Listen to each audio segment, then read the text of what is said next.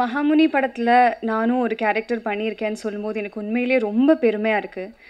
இந்த கேரக்டர் நான் மிஸ் பண்ணியிருந்தேன்னா என் லைஃப்பில் ஒரு என்ன சொல்கிறது ஒரு லைஃப் டைம் ஆப்பர்ச்சுனிட்டி மிஸ் பண்ணியிருப்பேன்னு எனக்கு தோணுது. இதுக்கு எல்லாத்துக்குமே நான் சந்தகுமார் சாருக்கு தான் தேங்க்ஸ் சொல்லணும். ஏன்னா இந்த மாதிரி ஒரு பெர்ஸ்பெக்டிவில் என்னை எந்த டைரக்டருமே இந்த மாதிரி ஒரு இமேஜில் யோசிச்சிருக்கவே மாட்டாங்க. நான் கனவில் கூட யோசிக்கல. இந்த மாதிரி ஒரு கெட்டப்லேயோ நான் கண்டிப்பாக ஒரு கேரக்டர் பண்ணுவேன் நான் கனவில் கூட யோசிக்கல. அந்த மாதிரி ஒரு கேரக்டர் அவர் எனக்கு கொடுத்துருக்காரு. என்னோட கான்ஃபிடென்ஸ் பூஸ்ட் பண்ணி கொடுத்துருக்காரு. அது அவருக்கு என் மேலே இருக்கிற கான்ஃபிடென்ஸ்னு நான் சொல்ல முடியாது. அது அவரோட டிரெக்ஷனில் இருக்கிற கான்ஃபிடென்ஸ் தான் சொல்லணும். ஏன்னா என் கூட ஃபர்ஸ்ட் பேசும்போது கூட அவர் சொன்ன விஷயம் என்னென்னா, நீங்கள் கொஞ்சம் ஹார்ட் ஒர்க் பண்ணுறதுக்கு ரெடியாக இருங்க, நான் நடிக்க வச்சுருவேன் தான் சொன்னார். ஸோ அந்த ஒரு ட்ரெஸ்ட்டில் தான் ஓகே பண்ணலாம், ஏதோ பண்ணலான்னு சொல்லி நான் ஜாயின் பண்ணேன். And it was a great experience. எனக்கு என்னோட கரியர்லேயே ஒன் ஆஃப் த பெஸ்ட் ரோல்ஸ்னு சொல்லலாம். அண்ட் செகண்ட்லி நான் ஸ்டுடியோ கிரீன் ஞானவேல் ராஜா சாருக்கு தேங்க்ஸ் சொல்லணும் for considering me for this role. சாராக இருந்தாலும் மேமாக இருந்தாலும் ரொம்பவே சப்போர்ட்டிவாக இருந்தாங்க. Studio green is a very comfortable company to work with. அதுக்கப்புறம் கேமராமேன் அருண். அதோட டெக்னிக்கல் ஆஸ்பெக்ட் பற்றிலாம் எனக்கு பேச தெரியாது. பட் ஒரு அப்சர்வராக பார்க்கும்போது விஷுவல்ஸ் எல்லாமே ரொம்ப அழகாக வந்திருக்கு, ரொம்ப நல்லா வந்திருக்கு. So thank you so much. And இந்த படத்தோட மியூசிக் டைரக்டர் தமன் சார் எங்கள் படத்துக்கு ஒரு ஹைலைட்டு தான். அவரோட பிஜிஎம் எல்லாமே இந்த படத்தை ஒரு நெக்ஸ்ட் லெவலுக்கு கொண்டு போகிற மாதிரியான ஒரு பிஜிஎம் மியூசிக் எல்லாமே அவர் பண்ணியிருக்காரு. So thanks to him. And Jayasudha ma'am, நான் இந்த படத்தில் டப் பண்ணியிருக்கேன். எனக்கே நான் ஒரு 10% தான் எனக்கு கான்ஃபிடென்ஸ் இருந்தது, பண்ணலாமா வேணாமா. ஏன்னா இந்த மாதிரி போல்டான ஒரு கேரக்டராக இருக்குது. ஸோ வாய்ஸ் எனக்கு செட் ஆகாது. நான் எப்போவுமே இப்படியே பேசிகிட்டு இருக்கிற ஒரு டைப் தான். ஸோ வாய்ஸ் எனக்கு செட் ஆகாது சார், நான் பண்ண வேணாம், வேறு யாராவது வச்சு பண்ணலான்னு சொல்லிட்டு இருந்தேன். பட் சாரோட டீமும் அவங்க தான் இல்லை நீங்கள் பண்ணுங்கள் நல்லாயிருக்குன்னு சொல்லி டப்பிங் தியேட்டர் கூப்பிட்டு போனாங்க. And ma'am help me a lot. Jayasudha ma'am ரொம்ப ஹெல்ப் பண்ணாங்க எனக்கு. ஒவ்வொரு விஷயமும் ஈவன் இந்த மைன்யூட்டான விஷயங்கள் எனக்கு சொல்லி கொடுத்து அது ஒரு பெரிய எக்ஸ்பீரியன்ஸாக இருந்தது எனக்கு. அண்ட் அப்புறம் ஆர்யாவை பற்றி நான் என்ன சொல்கிறது, நான் உண்மையாக சொல்லணுன்னா இந்த படத்தில் நடிக்க வர்றதுக்கு முன்னாடி எனக்கு ஆர்யாவை பற்றி இருந்த ஒரு ஐடியாவே வேறு. நான் இல்லை அப்படி சொல்ல, அவர் இதுக்கு முன்னாடி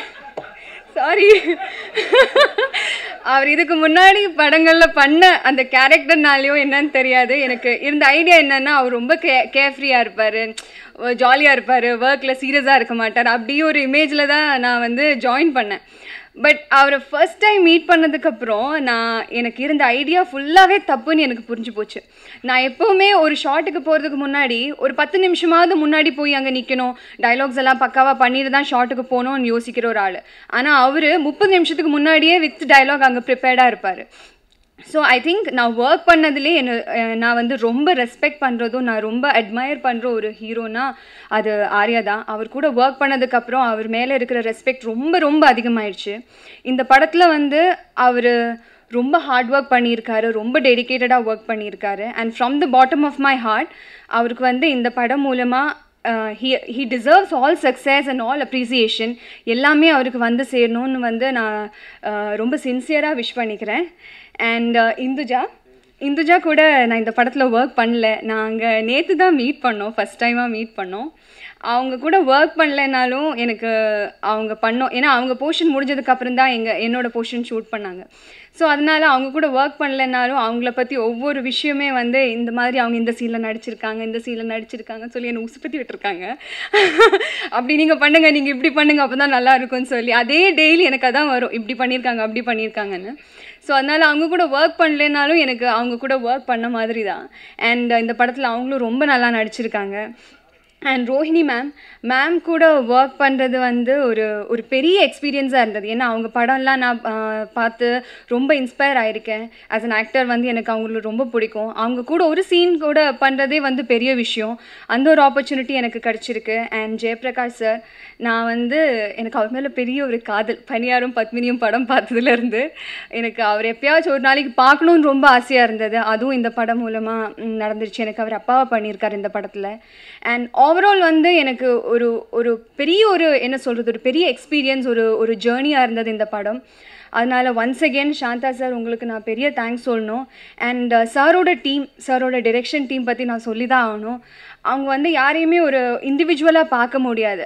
சாரோட ஒரு பிக்கெஸ்ட் சப்போர்ட் வந்து ஸ்ட்ரென்த் வந்து சாரோட டிரெக்ஷன் டீம் தான். ஸோ இந்த அளவுக்கு என்னை சப்போர்ட் பண்ணதுக்கும் கம்ஃபர்டபுளாக வச்சதுக்கும் சாரோட டீமுக்கு நான் தேங்க்ஸ் சொல்கிறேன். கேமரா டீமுக்கு தேங்க்ஸ் சொல்கிறேன். And the entire cast crew technicians எல்லாருக்குமே தேங்க்ஸ் சொல்கிறேன். And thanks to all of you for coming. Thank you so much.